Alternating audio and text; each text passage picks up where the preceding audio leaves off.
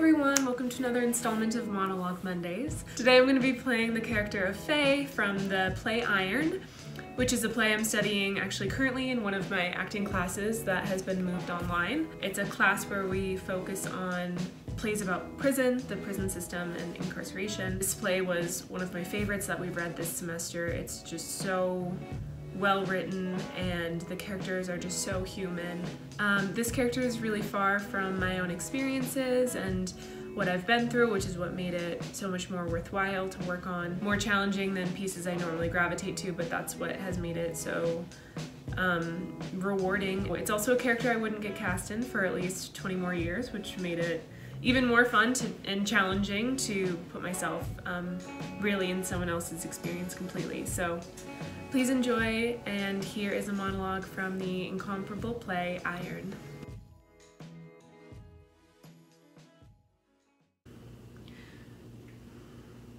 We'd had a fight. I don't remember what about, but after it was over, he was fine and I was raging. We'd had a few, not that many, but enough so I can never remember all of it. I was just sitting in my chair, like a coal burning in the fire, so full of anger that I couldn't move. I felt like I was scorching my clothes and I never made a sound. And he said, "Ugh, there's no talking to you." So he didn't. He had a beer, he watched a bit of television, he read the paper and laughed at the sports news. And I just sat. And once he looked at me and sort of snorted through his nose in disgust and said, "Aren't you going to bed?" And I said nothing. I just sat, burning. He had another beer and he fell asleep with the television lighting up his face, his mouth open, and I just sat there and I looked at him, and I remember thinking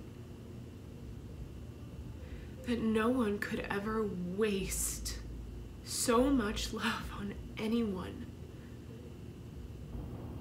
I was just so full of crying. I mean, I was just tight with tears from my head to my toes. I was just so full of tears that wouldn't come out. And I sat there and I remembered, and what I couldn't stop remembering was a time when we were arguing, when he made me so angry. I felt my anger flash over me and start to burn me alive, and that was the moment that he laughed at me. He set me on fire and he watched me burn and he laughed.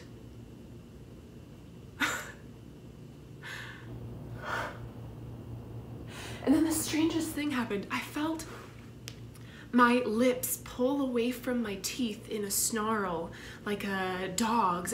I tried to stop it, but my lips kept twitching and pulling away from my teeth, and I bared my teeth like a wolf, like a demon. Felt like my eyes were popping out.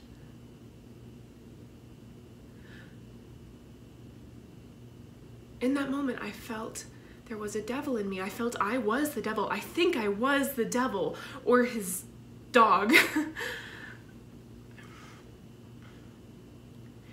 And I had a kitchen knife in my hand, and I don't remember picking it up, but it was in my hand, and I stuck it in him. Stupid fuck. Thinking he could just say or do anything that he wanted to me and then snore away as if how he made me feel had absolutely no consequences at all. This stupid fuck. I mean, you would think he would have woken up more, but maybe we had more than I knew.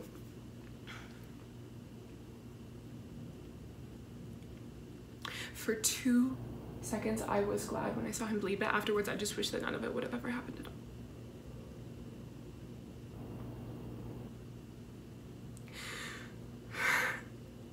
I miss him so much.